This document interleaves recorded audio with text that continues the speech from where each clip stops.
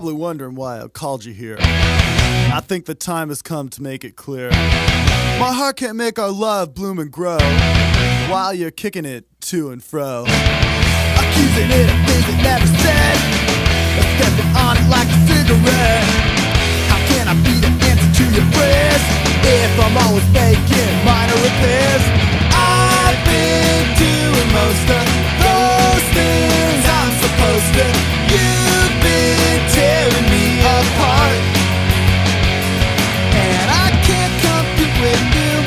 You keep doing what you do, and I'll keep taking up my heart.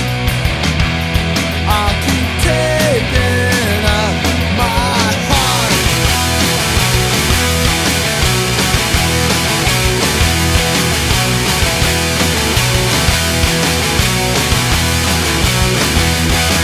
What we have is difficult to explain.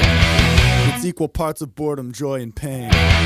It's delicate like an angel's wings, based on trust and a couple of other things.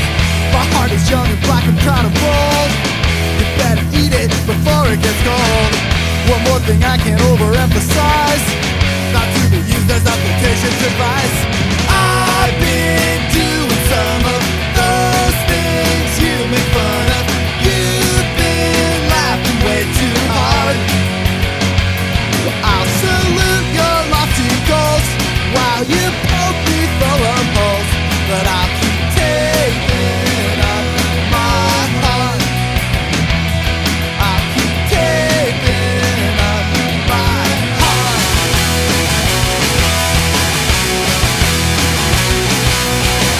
And I'm not what I used to be, mostly 'cause I refuse to be.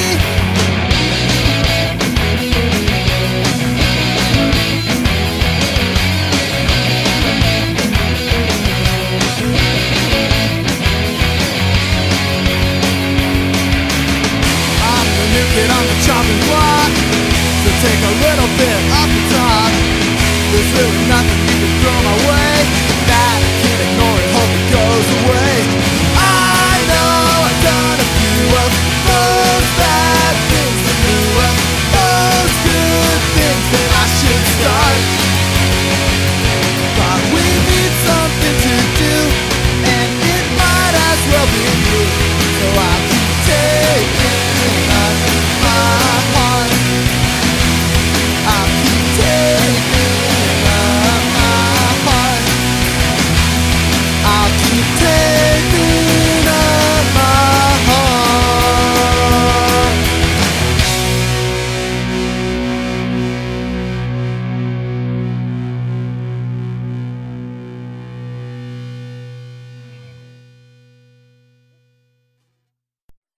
I've been doing nothing in particular. I've been figuring out what I was gonna do. Now somehow the time has gone by and I didn't do the things that I wanted to. Looking back, it seems like I should've known. Walking down and up and down the avenue wasn't such a smart way to go, but it's all I knew how to do. And you're gonna say, isn't it okay? 'Cause you kept on trying.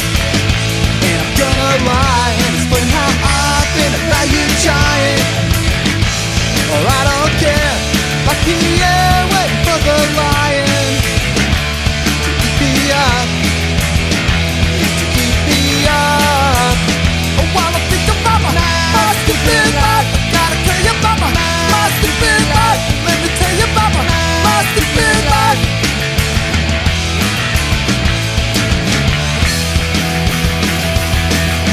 I've been told I spend too much time alone, and asked why I never take this jacket off. I'm either caught in the headlights or running around like a chicken with its head cut off. I recall I once heard a story, it might be apocryphal, but anyway, there's this guy who got so bored that he chopped off his own head. Well, I won't do that, but it seems like that's the point of fiction happened. There's gotta be some sort of redemption or a disinvention action. There's nothing yet, and I can't get no disaffection, not even that. Let stupid life. Tell you all about my stupid life. Gotta think about my stupid life.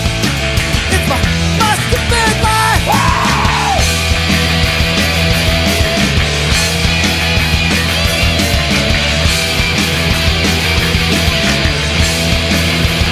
Well, let me tell you about my stupid life. Gotta think about my stupid life. Let me tell you about my stupid life. My stupid life.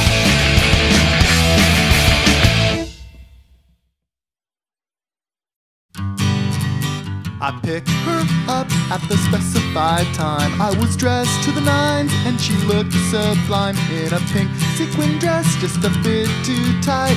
And I was thinking this could be the night. At the restaurant, things were in full bloom. She said she had to visit the ladies' room. It may have been just a visit, but I guess along the way she decided that she'd extend her stay. Did she ever come back? No, she never came back. And the waiter was laughing as I paid the check. We were going to go to the discotheque. But actually at that point, that whole discotheque idea was pretty much off.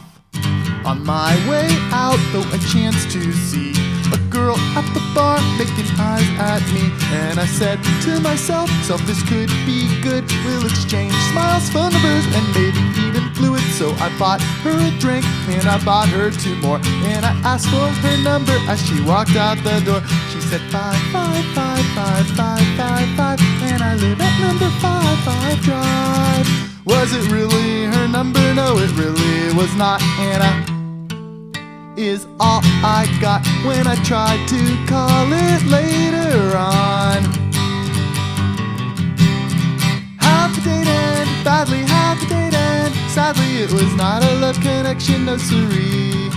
How'd the date end? Terrible, how'd the date end? Unbearable, but that's not all. Check as you will see. I stumbled round till I found another bar, which was good because I couldn't find my car. I ordered a scotch and I drank it down, and I did this several times till I lost count. They picked me up where I'd fallen down. I was read my rights and brought downtown. I can't remember very much, but I think it's safe to say that this date sucked. How'd the date end? Terrible, how'd the date end? Unbearable, it was the worst thing that you ever saw. How'd the date end? Horrible, how'd the date end? Deplorable, and now I've got a headache the size of Arkansas. So Chuck, I don't care who the audience picked. I'd rather be killed with a big sharp stick. I'll stay on my own, it's my natural state, whether or not I have a date.